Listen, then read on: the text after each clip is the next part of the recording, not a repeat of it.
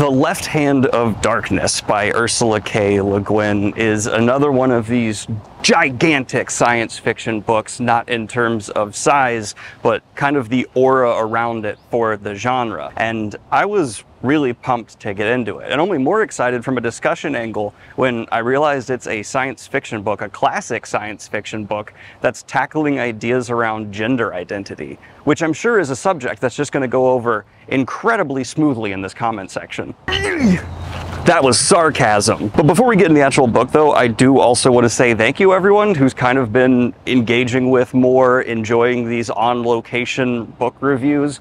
I have a lot of fun doing them, and you all seem to like the change up in setting. I don't blame you. It's certainly different than my backdrop. And Massachusetts this time of year is just unbelievably nice. Or you all just see my additional need for sunshine. Either way, I appreciate it. But The Left Hand of Darkness, yes, is about a human man being sent to an alien planet called like Gethane. It's a sci-fi word. And he's trying to get the two governments on this planet to agree to join the Intergalactic Interstellar Trade Network. But that is just simply a setting, and as great science fiction does, what Le Guin focuses on here is crafting a specific mirror, a narrative lens to hold up and reflect back at us. If you can, please just read the introduction to this book by Ursula K. Le Guin. It is one of the most thought-provoking, quotable, and insightful monologues about what it means to be a creative, a science fiction author, and I learned a lot from it. So just read that alone if you can, but this is a Left Hand of Darkness review. And when it comes to this book, I think what I end up really liking almost the most in terms of its setup and setting is this is a first contact story, but not from the lens of, oh, humanity is being visited for the first time, but instead we are visiting them. And if you're a fan of Star Trek, you've seen this concept before, right? Oh, we got to make the first contact and there's rules to be followed. But the narrative focus isn't really what you would expect, because whenever Star Trek or many other science fiction stories try to like delve into subjects like this, it becomes about the faults of humanity preventing this process from going oh so smoothly. Look at Arrival. Alien, we don't know what he really wanted. Looked like he was trying to put us in some nice comfy sacks.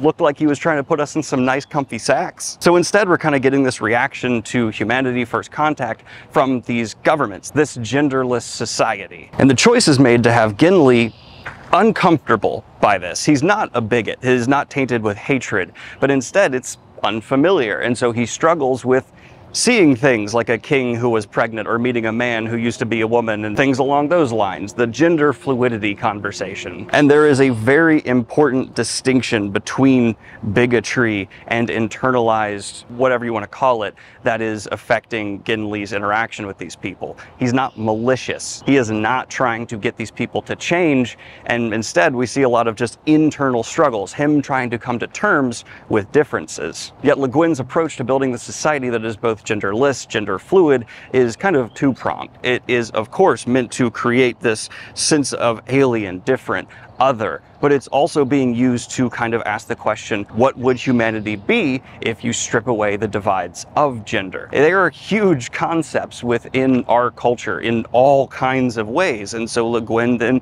as any great sci-fi author would do, extends that exploration to look into sex, marriage, commitment, children. That is the first prong. The second prong of Le Guin's world building here is clearly just her having a hell of a lot of fun. She's using this desolate ice world that is so much colder than what we are used to, almost mockingly, as she then turns around and injects so much warmth and humanity into these people. Yes, they're on a desert, barren wasteland, but internally, for better and worse, their personalities are just overflowing with emotion and honesty. And we'll get more into that in a bit later. Let's focus on Gimli first. To be clear, Gimli is able to accept that alien life is different than his own. His problem does not come from a source of feeling better than, superior, and instead it's just a lot of the big questions he needs time to process about the implications for the society, future relationships with humanity, and just taking in so much that is new. And then there's a flip that happens, a more familiar that Gimli is able to be introduced to, but more familiar does not equal kinder or more accepting. Scheming, politics, flaws, humanity still exists within these aliens. I guess humanity is a wrong word, though it's the word we use to describe this fundamental bit of existence that comes with being sentient life. The ant is not reflective of the hive, and the hive is not reflective of the ant. They may be better in some ways, they may be worse, but individuals are going to individual. And here is where Gimli is able to find some comfort in the discomfort, in the unfamiliar, and he's able to spot the same flaws within what is familiar. I'm not going to spoil things here, but getting a little bit clearer, he interacts with two different governments, the factions on this planet. One is a lot more like what he is used to. But look at humanity real quick.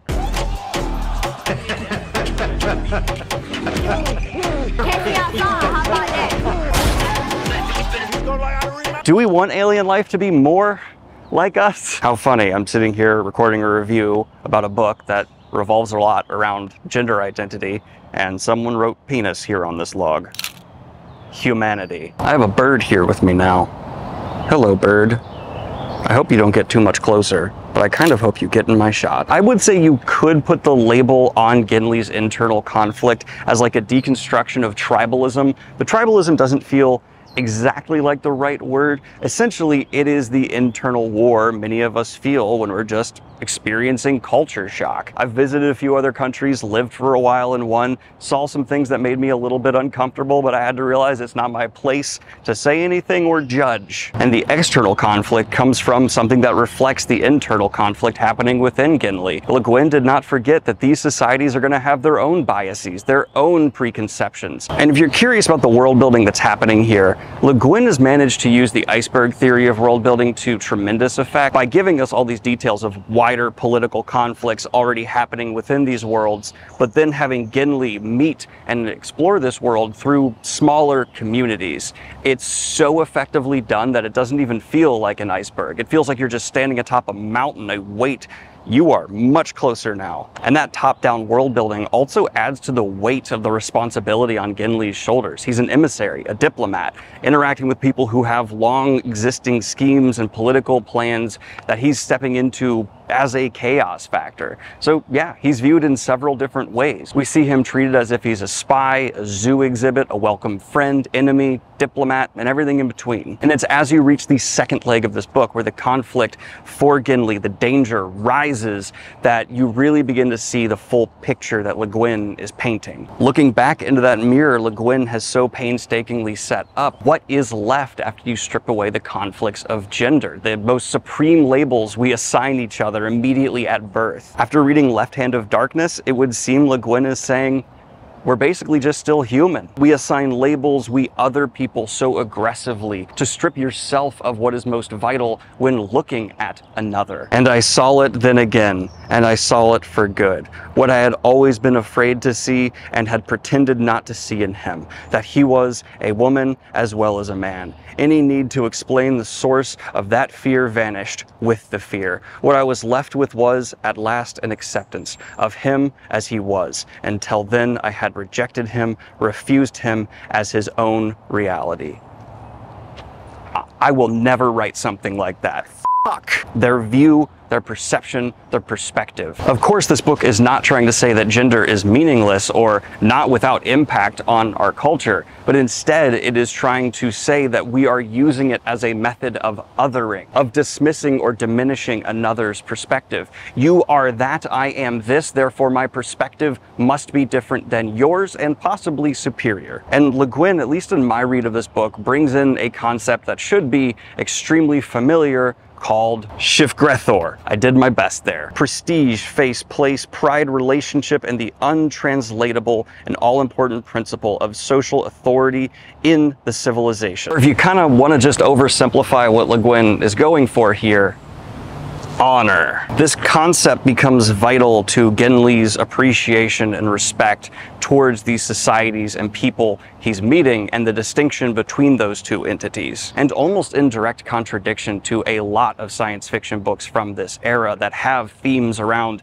alien identity core in their story that kind of come to a conclusion of othering, see Stranger in a Strange Land. Painstakingly, Left Hand of Darkness is walking the reader to the other conclusion. These differences do matter, sure, they should be studied, researched, anthropology is important, understood, but none of that justifies treating anyone like an other. And it's funny, as ahead of its time as this book was when Le Guin released it, she's apparently come out and said she has regrets about not taking it even further. And I respect that so much. To me, that speaks so much to Le Guin's character, to be able to admit that even trying to do the right thing with this story, her own biases came in and influenced what she told. If anything, I think it's just a great lesson on how to approach art without restraint, push bounds ruthlessly, and do your best when creating to put off your preconceptions while acknowledging it won't be perfect. That isn't a bad thing, and that internal conflict can be represented within the work and make it something even more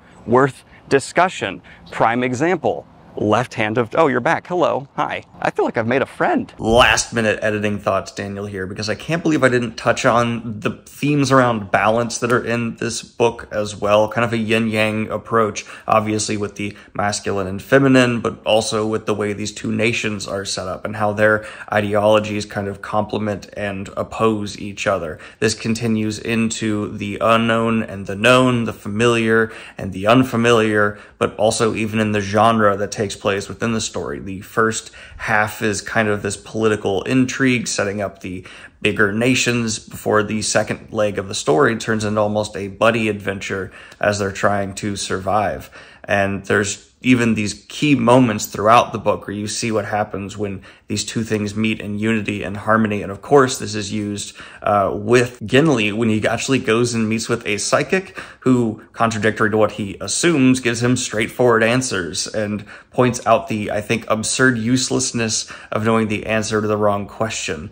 Perfect uselessness, something along those lines. There's these moments where all the things do balance and you get what looks like Le Guin trying to show you like a best of both worlds, and I think that's truly beautiful. And it's a opening of that eye for Gimli that leads to him finally be able to have this true communication with his friend in the story. All this will make sense once you read it, and it's beautiful. The actual just experience of taking in how meticulously this story is put together is just beautiful. But first, I just want to give a tremendous thank you to today's sponsor, Squarespace. Squarespace is the all-in-one platform to help you get ahead of the competition, whether it's managing or starting out your business today. Squarespace is here to educate and encourage entrepreneurs to reach new highs by using the tools they provide to create a beautiful, verbose website full of rich features, allowing you to engage with your audience as well as sell anything from products to content to time on your terms. Their asset library allows you to upload, organize, and access all your content from one place, as well as manage all your files from one central hub and use them across the entire Squarespace platform.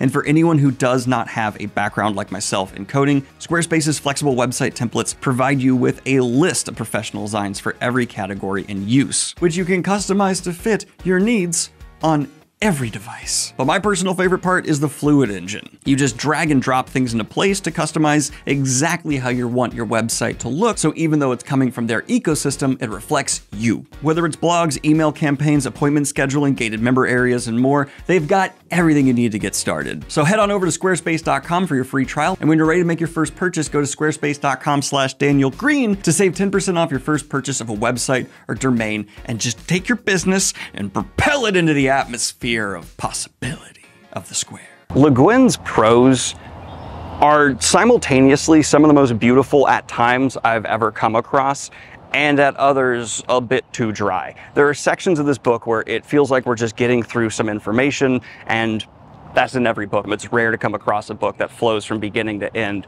just masterfully. But I will say, within Left Hand of Darkness, when Le Guin is on the top of her game, There are multiple quotes I just wrote down in my notes here because of just how hard they hit. If you deny any affinity with another person or kind of person, if you declare it to be wholly different from yourself, as men have done to women, and class has done to class, and nation has done to nation, you may hate it or deify it, but in either case, you have denied its spiritual equality and its human reality. You have made it into a thing to which the only possible relationship is a power relationship, and thus you have fatally impoverished your own reality. You have, in fact, alienated yourself. By the way, some of these are just from that intro I was talking about, because it's that good. I am talking about gods, I am an atheist, but I am an artist too, and therefore a liar. Distrust everything I say, I am telling the truth. Oh! In reading a novel, any novel,